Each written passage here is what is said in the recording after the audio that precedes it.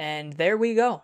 Mike Babcock fired from the Toronto Maple Leafs. So their AHL coach will take over for now until they find a new coach. I'm not really sure who's available, but Mike Babcock has been fired from the Toronto Maple Leafs. Crazy, crazy stuff. That is something I didn't expect, at least this early into the season. I guess because I thought maybe they'd at least wait till the end of the season, then talk to him, and then go for it. But can you completely blame him is the real question.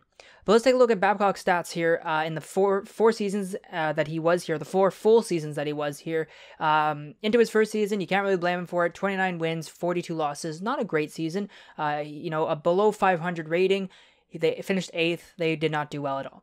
So we'll go back and now we'll look at the last 3 seasons that he has made the playoffs with 40 wins, 27 losses, 49 wins, 26 losses, and 46 wins and 28 losses. So, good records above 500, so good numbers for the Toronto Maple Leafs, especially for a team that hasn't made the playoffs and they were struggling. This guy really proved himself. Babcock really showed how talented he is. Now, coming into this season, 23 games played, 9 wins, 10 losses, and 4 overtimes for 22 points only, a below 500, points. He has, they're 5th right now. They're struggling. Their goals against also isn't good. The whole thing isn't working for them. Now, can you blame Babcock completely for the fact that this season has not worked out? No, you can't completely blame him. Their new general manager failed to give Babcock a defensive core that he could work with, because Babcock on every other successful team, when he coached Detroit, they had a decent D core. And that's what's missing in Toronto. It doesn't matter what coach you put in from this point forward, you are going to realize that they need defense. And it doesn't matter. We've always joked around, no defense, never going to win a cup, blah, blah, blah, blah.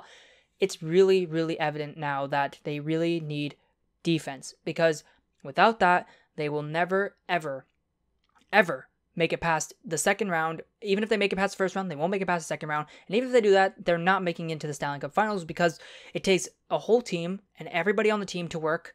And it takes a defensive core that's willing to just, work and gel together. A lot of teams have that. They have that momentum. They have that, chemistry between their D that works really well for them. And the coaching as well, and it's there. And the Toronto Maple Leafs don't have that, and they need to find that, and it was a mistake. They are in cap hell now, and it's going to be a huge, huge problem for them in the next few years, and it's going to bite them like it is biting them right now with their terrible record in 23 games.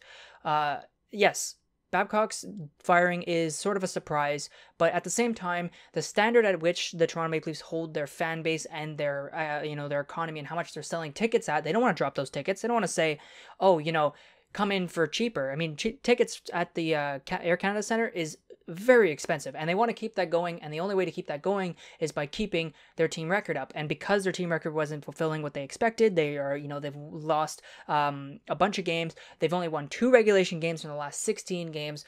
They've really, really struggled, and that standard of quality for the Toronto Maple Leafs isn't there anymore, and they fired Babcock as kind of their scapegoat, when it really shouldn't be blamed completely on him. He took a team that was really garbage and brought them to the playoffs 3 seasons in a row.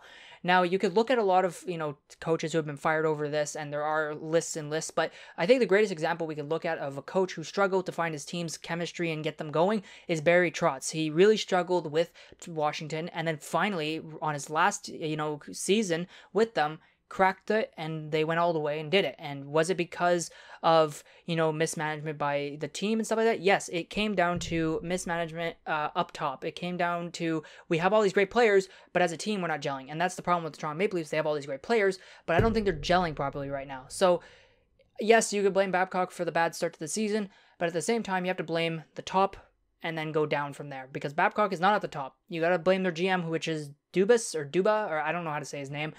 You got to blame him because he signed all these guys. They signed big guys, Nylander, Marner, Matthews, big guys. They have Muzzin right now, who I don't know how much longer he has on a contract. They got Tyson Barrie, who was supposed to fix these problems, but he's only here for a rental, so they don't make the playoffs. He's probably not going to stay here. So there's a lot of questions to be answered, and the final question to answer here today is, will they actually turn this around and make the playoffs?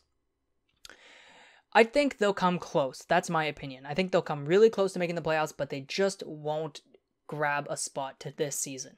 It's a big change for them. Babcock has a very interesting system, very talented coach nonetheless, but it's going to be a big change, and I don't think that they're going to make the playoffs, but they'll get close. Good luck, Toronto fans, and if you need to cry, do it in the comments, all right? I'll see you guys later.